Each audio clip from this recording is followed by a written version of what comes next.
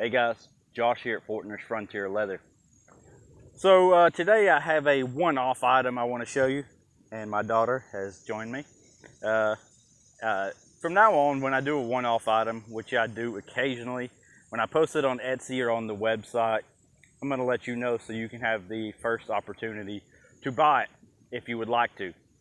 So today I have this holster. This is for a Schofield Revolver, 7-inch barrel. It's dyed saddle tan. This is 8 to 9 ounce full grain vegetable tan leather.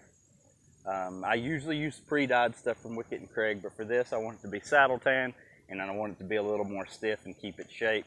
So I went with the natural veg tan leather and dyed it saddle tan myself.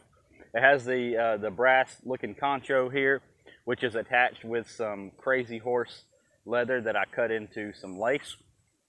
It's stitched here with some tan thread.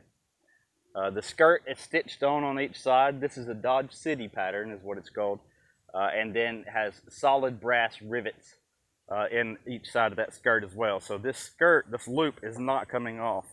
The skirt here will fit probably about a 3, maybe a little over a 3-inch wide belt, so you have no problems. You could even pop that out a little bit further if you want it to fit over some cartridge loops if you have one that's a cartridge conversion. Another thing, with these holsters, with these single action holsters, the thing I love about them is this one, say for example, is made for a Schofield. This is an 1851 Navy. Fits no problem. A single action Army would fit in here.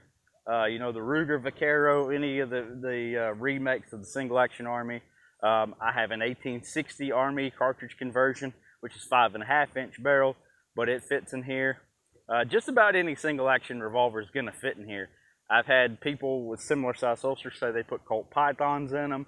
I mean, just about any single action revolver is going to fit in this holster as long as it's not too long. So that is the Schofield Revolver holster. If you would like to grab it, you can go to the link in the description and pick it up for yourself. Thanks for tuning in. Thanks for checking out my leather work. Stay self-reliant.